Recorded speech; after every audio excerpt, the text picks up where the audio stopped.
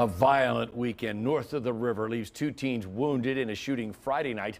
Another allegedly shot and killed by his stepfather early Sunday morning. All three victims, students at Staley High School in Kansas City North. I'm John Holt. I'm Kevin Barry. The man who police say killed his stepson is also an elementary school teacher. He made his first appearance in a Clay County courtroom earlier this afternoon. Fox 4's Malik Jackson is live at Staley High School right now. That district is supposed to be celebrating homecoming this week, Malik, but tonight the community is shaken. Yeah, difficult start to the week here, Kevin and John. Those two teens in that Friday night shooting still recovering right now in local hospitals. But we do know that this community sadly has lost a member, 18-year-old Joseph Bonacaruso. Now his stepfather, has been charged with 1 count of first-degree murder and 2 counts of armed criminal action. The probable cause statement detailed and sad as it describes the moments that teen's mother tried to shield her son, but in the end, it was too late. A wooden board now covers the front door of what used to be the Woods family home, now a crime scene. Heartbreaking. That's what we are feeling, as a community. It's just unexplainable. I mean, nobody expects somebody this young to just their life to be taken away so soon. According to the probable cause statement, this man, Stephen Woods, was leaving a pool party with his wife.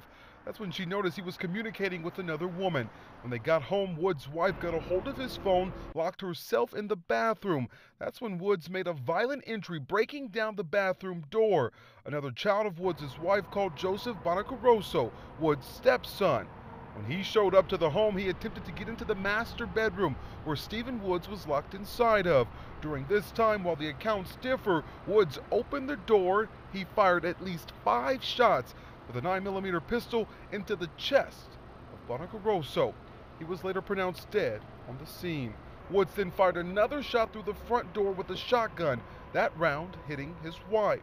It's just heartbreaking, the fact that somebody can take, the life of another in seconds. It was a sad and violent weekend for the Staley community. 2 other teens were injured in a separate shooting Friday.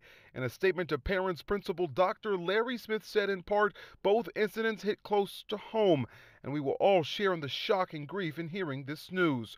Our hearts go out to our students and the families of all of those impacted by this violence. Our administrative team has been in touch to provide support where we can. It goes on to say, let's focus on coming together as one Falcon, one family, in support of each other. Now, I spoke on the phone with Bonacaruso's mother earlier today. She is still recovering in a local hospital, doing about as well as you would imagine. That probable cause statement we referenced there also mentions the fact that Woods actually shot Bonacaruso's father in 2016, but that was deemed self-defense. Now, the teens that were in the house when all of this was going on, they are physically okay, but of course, they are dealing with the loss of a friend. John? Yeah, no question, Malik. We mentioned at the top that Stephen Woods was an elementary school teacher.